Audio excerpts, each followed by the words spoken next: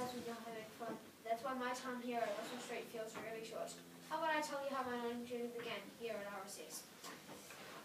I was so shy when I first walked into school. I held my mum's hand all the way to my new class. When I walked through the door, I met my new teachers, Robin and Sandy. We dumped the mat to start the day. And later that year, I learned the foundations of learning, reading, writing and maths. And I discovered that I was actually pretty good at maths. And I got to see the class I was going into next year. It's year 2, and I just walked into my new class and met my new teachers, Ebony and Julie. They told me a lot about maths, and also I got a blog to share with my friend Taylor. I was so excited. I also got to learn how to make a podcast to put on my blog. Later that year, my class got to make toy boats that we got to sail in the school pool. I made mine out of air-filled bottles and just stuck a sail on it.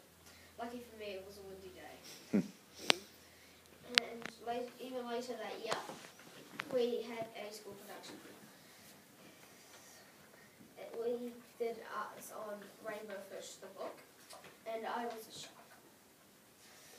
Next year, I was in Joy's class. I was bummed. My sister said that she was so mean, but when I got to know her, she filled me with joy. That year, I learned science and how to times and divide. I got to do ICAS and I got a distinction in a year 4 test. And I also started Kapaka. It was so fun, and also my class got to play with programmable bee robots called Beagles. They were the highlight of my year until I heard about CO2 cars, which are little boat-forward cars that you get to carve and make yourself, then paint and raise powered by CO2. It's year 4. My teacher's Rosie. She's so nice, and I think this will be the best teacher she's ever taught me. She taught me about algorithms and advanced division, and times tables again. We also got to play games like Three Amigos. People would always ask me to be on their team and face the smart people such as Scott and Eamon and Molly. A few months later, we had another production. This time we got to do whatever my teachers want.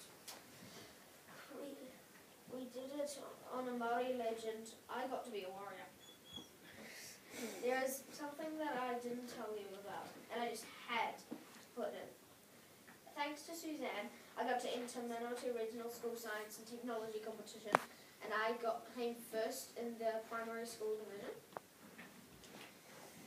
And taking it out with my Megamatic cat feeder. At the end of the year, I wondered who my next teacher would be. What do you know? My teacher's Rosie again. It's going to be a fun year. Well, at least an okay year if everything goes as planned. Well, it's going to be great. We are going on a class camping trip. Yay. And I heard we're going to be doing CO2 cars again. Also, a gang of Three Amigo champs is formed. Molly, Eamon and Scott. No one could stop them. I made a pretty big dent, but I could never beat all 3 in a turn. And finally, we got to do CO2 cars and a new subject, good seat to table, where we get to cook, plant and learn science. I was good at the cooking and science, but I sucked at planting, because I never wore shoes, no matter what. So I had to sit out the type. It was so boring. And on to the next chapter. It's year 6. I'm one of the oldest people in school, and that's a good thing, not a bad thing. Also, on a less important note, my teacher's Nick. He's musical and stuff like that. And now onto the cool stuff. We are going on a Marae trip. There's a dance production, and I'm leaving school.